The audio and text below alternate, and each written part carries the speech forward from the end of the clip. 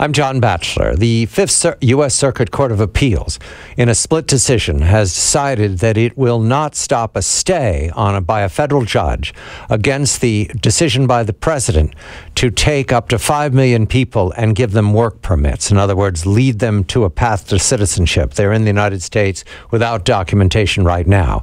What does this mean? A lot. It will stay in the courts. It will go forward. It will be argued. The U.S. has appealed it, but there's no immediate lifting of the sanctions. In the long term, this is a political conversation for the 2016 presidential election. The nation must vote before we know what is to be done about immigration reform. I'm John Batchelor.